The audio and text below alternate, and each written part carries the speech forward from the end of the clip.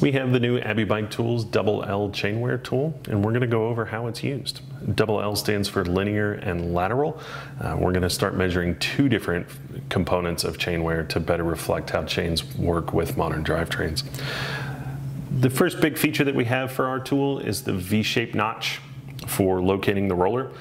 This is really important with modern flat top chains, throwing in that larger roller size for us. If we're only locating off of the side of the chain, we're not going to get accurate results across all chain makes.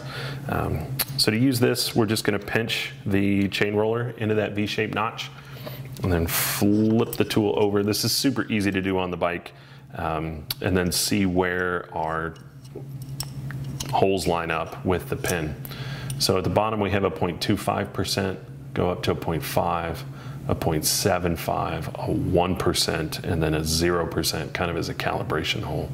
We go back down to the 0.25% wear, we kind of see where that pin is lining up, and this chain wouldn't normally be due for replacement. If we flip the tool over for the lateral chain wear, we'll see a bunch of instructions to help you out in case you forget.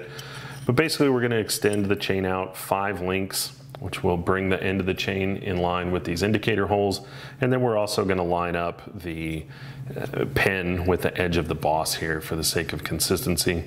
We're going to see that this chain is sagging down to the 6 mark, and it was definitely due for replacement due to lateral wear that was degrading shift quality. So that's a quick down and dirty way of how to use the new Abbey Bike Tools Double L chain wear tool.